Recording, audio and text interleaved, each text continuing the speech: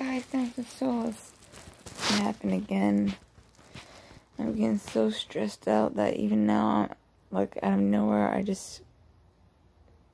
don't know what happens. Just out of nowhere, just poof, I'm out. Next thing you know, I wake up, and then it's like, I don't know what happened.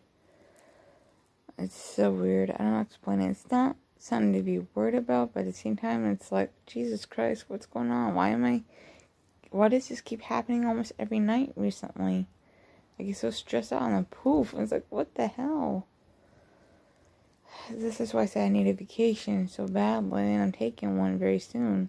Just for a day anyways, because I can do something for a day for free, but I need to take it now. I have to start looking at places to do just for the day. And tomorrow night I'll go away for a day, and then maybe I can just, everything will be fixed.